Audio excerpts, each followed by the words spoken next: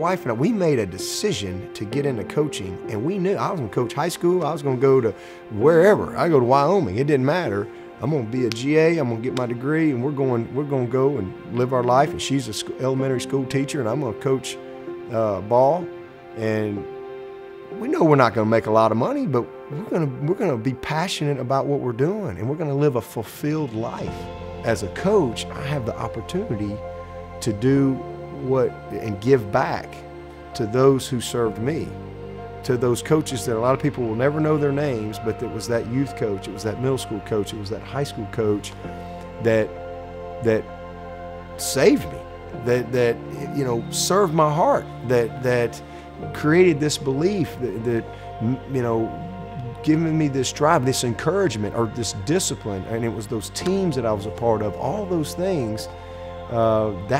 That's what shaped me, and eventually led me to the Lord.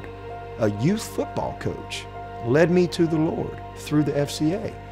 And you know, I didn't get saved at a church. I got saved at an FCA event. The FCA came to me.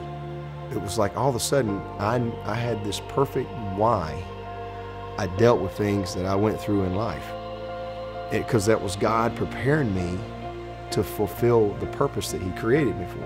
And so all of a sudden, all those things that had been such liabilities in my life became assets, great assets. Like the things that were the worst thing in my life when I was a kid, that's some of the greatest strengths I have to this day. And I think that's for everybody. Whatever you're called to do, I think that, you know, you're supposed to bring that light.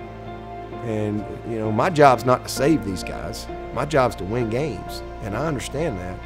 But I hope that I can impact their lives in a very positive way and bring a light for them through that process.